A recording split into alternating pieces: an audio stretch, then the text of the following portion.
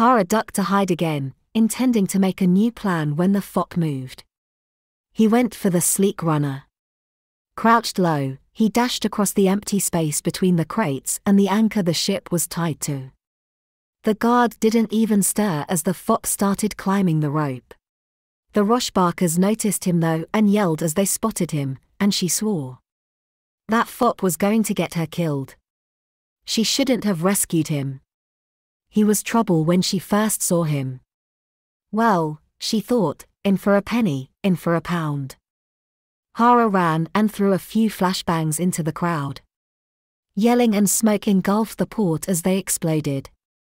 Gunshots echoed off the crates, but with the smoke, they were shooting blind.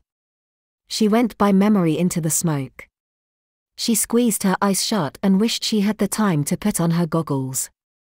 Hara felt for the rope and cut it with a knife once her fingers found a firm grip. She was yanked off her feet by the buoyancy of the runner. Swinging, she climbed the rope. The fop was more agile than she could have imagined, as he was already pulling himself onto the runner and over the railing. With still a chance, there were people on board. She was cautious. It was rare for a ship to be left in port without even a single sentry, even if they had someone set up on the ground. The fop had no weapon and no chance against a pirate sentry. Hara climbed faster. At the top, she pulled herself on board. She wrangled herself over the railing. She jolted when someone flew past her. The man thunked on the ground below. He groaned and moved, so they weren't high enough to kill anyone by throwing them overboard. The fop dusted off his hands as she finished climbing aboard. She yelled, "You could have killed him." The fop glanced over the edge. He lived. Oh, what a pity. She shook her head. The man was crazy. Maybe she should have left him with the Roshbarkers. She heard a commotion further in the airship. Another crewman had discovered the fop. The crewman said, "Hey, what are you guys?" He stepped back when she pulled a gun on him. Unarmed, he quickly surrendered. He put his hands up. "Hey, no need to get all violent here. If you want to take the ship, I'm up for it." Hara looked the man over. Covered in soot and grease, he was probably the man who stoked the boiler. Scrawny, he had a bruise half hidden by the soot on his cheek. She narrowed her eyes as she took in his appearance. This man wasn't a pirate. The fop came forward and patted the man on the shoulder. "Perfect. We'll need a crew." Hara glared at the fop. How did he think they would work a ship that usually had a dozen men to fly it? The man looked at her and the fop. "So, who's in charge?" The fop said, "Don't look at me." "She is. I don't do leading. Too much responsibility for me." He wriggled his fingers to indicate he didn't want to get his hands messy. Hara rolled her eyes. The fop passed by the crewman and wandered further into the ship. The crewman watched him go, then looked at her. She put her gun away and the man didn't seem inclined to fight. Hara asked, with a nod to the bruise on his cheek, "Did they treat you all right?" The man shrugged. "As good as can be expected. They could have killed me when they took my ship, but they kept me because they were short of a few men and needed someone to stoke the fires." She had heard this story before and it told her what she had suspected, that this was a pirate ship. She said, "I'm Hara. What is the name of this ship?" "The Blazing Blunderbuss," the man answered. She shook her head at the ridiculous name of the ship. It could be worse, at least the name didn't denigrate women. The crewman followed her as she went further into the ship. He asked, "What do you intend to do, Captain?" Hara glanced at the man. "What's your name?" "I'm Henry, sir. I used to be a cook on an Empire cargo ship."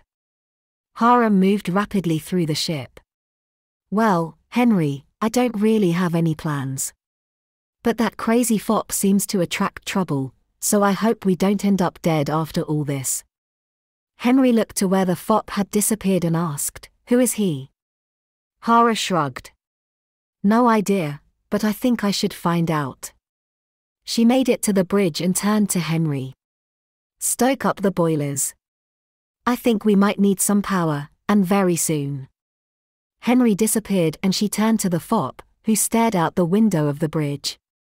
Completely oblivious to the fact he had just stolen a pirate ship. The bridge was decorated with turned wood, polished until it gleamed. Gold leaf was still evident on some decorations, though most had faded.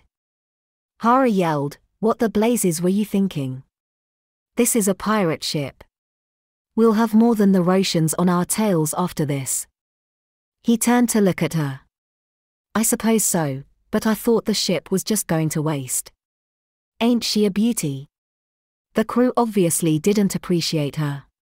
Just leaving her there with hardly any crew at all. He smoothed a hand over the polished wood frame around the window. Her name is the Blazing Blunderbuss, Hara stated. He grinned, flashing white teeth. What an awful name. See, I was right. They don't appreciate her. You'll be a much better captain. Maybe give her a better name. Though I do like that it's an alliteration. What delusions must he have floating in his head to think that she wanted to be captain of a pirate ship? But I'm not a captain. Even as she said this, she could feel an echo inside that whispered that this could be home. A home her father would never find. He blinked gold eyes at her as he asked incredulously, "Why not?" Hara threw her hands up in the air in exasperation. Why was she arguing with a madman, anyway? She ignored him and went to the wheel. With a glance at the charts, she set the wheel and turned back to the fop. He stared at her. "See, you are perfect." Hara glanced back at the charts, exasperated. Only a moron wouldn't be able to read charts. He came up to her side. "That's true, but these are all in code. A lovely code. Look, it doesn't even use letters." He traced his fingers over the papers. She snorted. "A common code, and though lovely, it's simple. It has to be. Pirates aren't the brightest of cookies. Anyone who has spent even a modicum of time on an airship will be able to read these." He looked over the charts again and glanced at the window, ignoring her argument. "So where are we going, Captain?" Hara growled. "I'm not a captain. I'm Hara, I'm just an engineer." He flashed her a grin. "A cute engineer." She huffed. Her eyes went to the heavens and asked the gods for patience. This is not the time to flirt. We could have pirates on our tails and rushbarkers wanting to kidnap you again. His eyes sparked. "You think I'm flirting with you?" Hara narrowed her eyes. "This is not the time to have this discussion." He said with a lopsided smile, "Gideon. My name is Gideon. Is Hara your full name, or is it a nickname?" "Hara-ra, Hara-ra." He rolled the and played with it on his tongue.